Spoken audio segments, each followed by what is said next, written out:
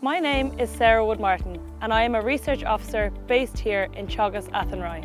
A key focus of my research is increasing lamb growth rates directly from pasture to enhance production efficiency and promote more sustainable lamb finishing systems.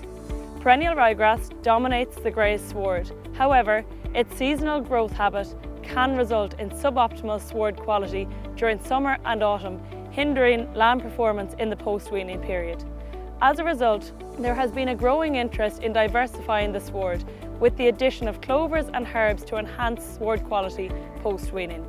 At Sheep 2025, we will present results from a recent study which resulted in improved sward quality, higher lamb performance, all while reducing the need for concentrate supplementation in lamb finishing systems. Despite the benefits to lamb performance, challenges still remain around the persistency of some of these companion forages in the sward, with altered grazing and sward management required to attain their benefits in the system.